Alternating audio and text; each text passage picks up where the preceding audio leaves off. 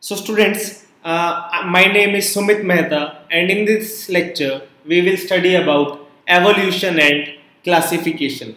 So till far we have discussed about evolution. Now what is classification, student? What is classification? Okay. So the classification is characteristics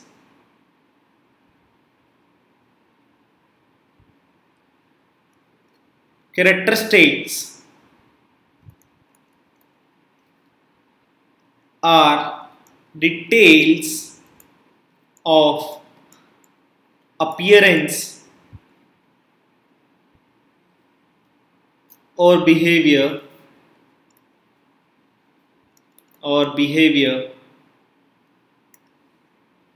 in. So we are doing classification now based on characteristics. So what are characteristics? Are the detail of appearance or behavior.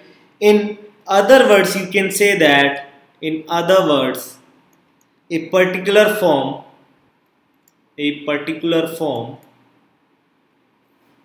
of a particular function or a particular function. So basis on that we will classify the evolutions. Okay.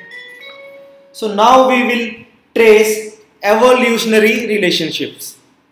So the subtopic in this, tracing evolutionary relationships.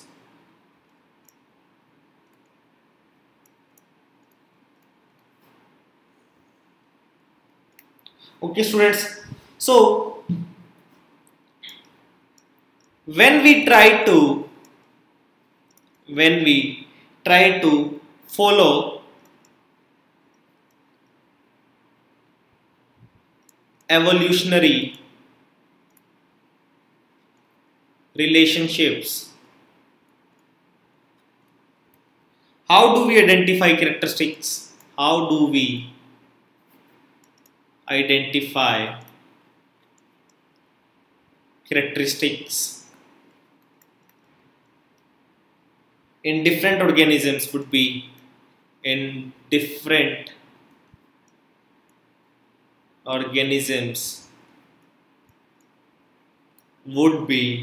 similar because they are,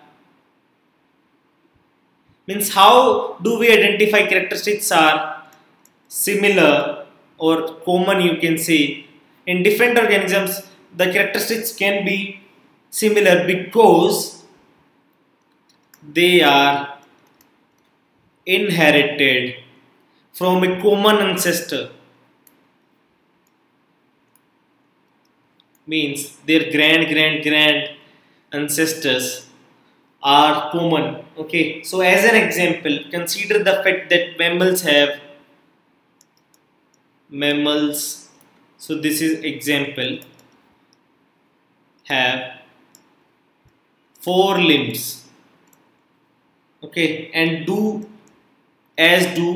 birds, reptiles and amphibians. So such a homologous characteristics help us to identify evolutionary relationships. So we can say that there is evolutionary relationship between all these, okay, all these species.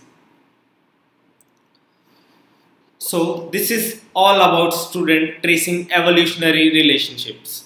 So in the next lecture we will discuss about the evolution by stages. So stay tuned for the next lecture on evolution by stages, student. Okay.